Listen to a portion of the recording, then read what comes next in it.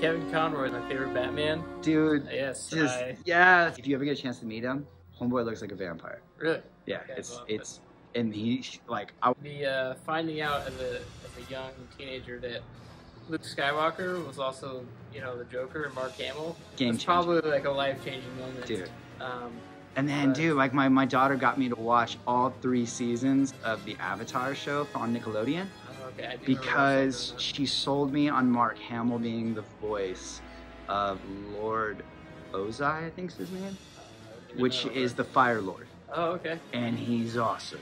My thoughts on the new Batman, honestly, it was like a C+ for me. I've been a diehard Batman guy for a while, but just a few things didn't hit. I wasn't a huge fan of the Riddler villain. Robert Pattinson, though, pretty solid Batman. Selena Kyle was cool, but ultimately, just wasn't my favorite Batman.